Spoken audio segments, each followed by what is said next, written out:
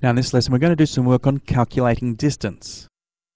Now in these questions we'll see distance, speed and time. I'm going to show you a nice little diagram that shows us the connection between all three. We draw a little triangle and draw the line across like that. And the three letters, the D, the S and the T, standing for distance, speed and time, in alphabetical order, the first one we would write would be D. So the D goes up the top.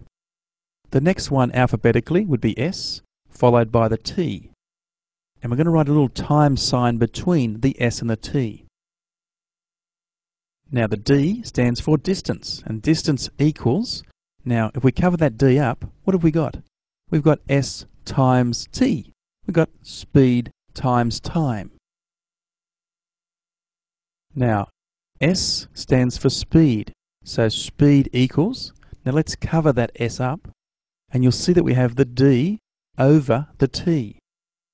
So it is distance over time. And that over symbol means to divide.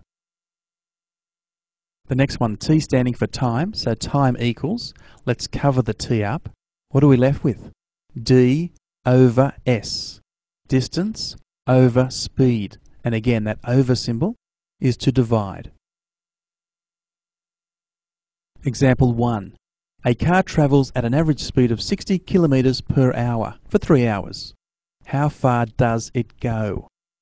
Well, let's write down some information. The speed is 60 kilometers per hour, and 3 hours is the time it goes for 3 hours. Now, a little diagram again. Let's see if you can remember how we draw it. What goes up the top? Distance. Down the bottom, S and T. Put the times or multiplication symbol in between.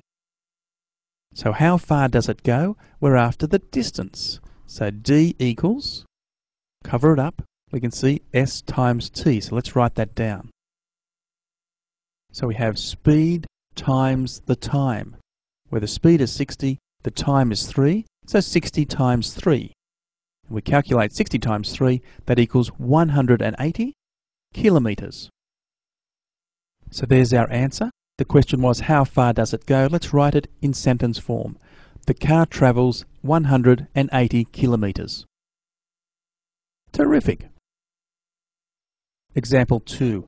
How far does a plane fly in 6 hours 30 minutes if it has an average speed of 840 kilometers per hour? Well, the average speed is given. Let's write that down. And the time is 6 hours 30 minutes. We'll write that as being the time is 6.5 hours. Now again, our diagram.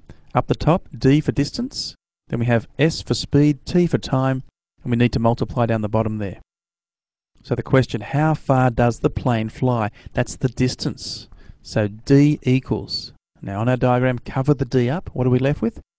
S times T, speed multiplied by time. So S times T, the speed is 840, the time is 6.5. So 840 times 6.5.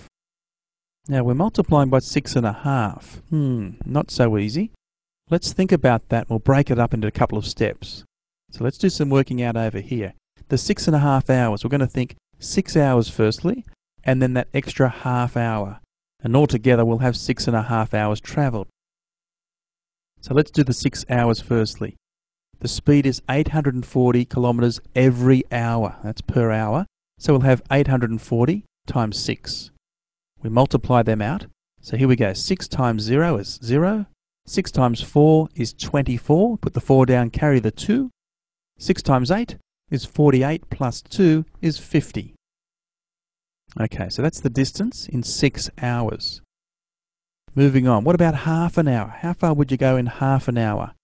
Well, the speed is 840 kilometers per hour, every hour. So in half an hour, we'd travel half that distance.